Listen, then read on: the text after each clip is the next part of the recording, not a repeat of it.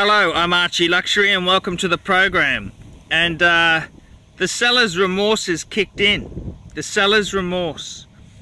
And it's funny, you know, I sold the Explorer 2 Rolex, the Rolex Datejust 16234 Datejust, and I also sold good old the Monte Carlo Tudor chronograph. And then it suddenly hit me when looks like I've just sold the ladies Reverso, Jaeger-LeCoultre Reverso Shadow.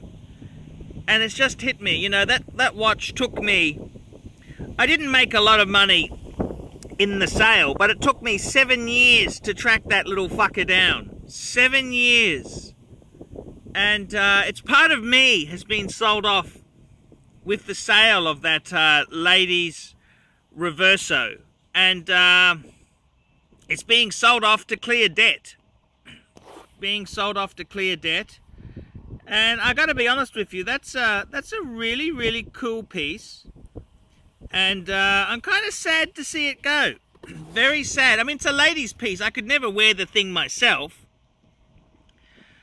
But I got to tell you, you know, that Reverso, just such a cool watch. Such a cool watch.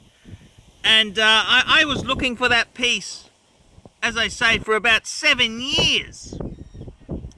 Indoors had to be steel, mechanical, and on a bracelet. I mean, impossible task. And Archie found one. And I've just nutted out a deal with a good fan. And yeah, it's going to be going to a new home. So it's kind of sad, but that's how it goes with these things. You know, you own your possessions for a while, and then you sell them off. And I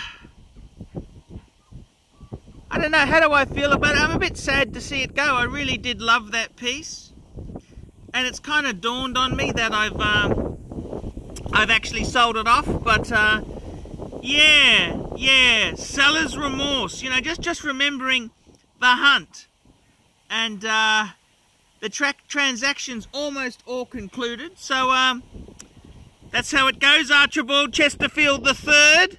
Seller's remorse. Have you ever had seller's remorse? I'm Archie Luxury. Tell me what you fuckers think of that. Nice one, Archie. At least it's going to a good home.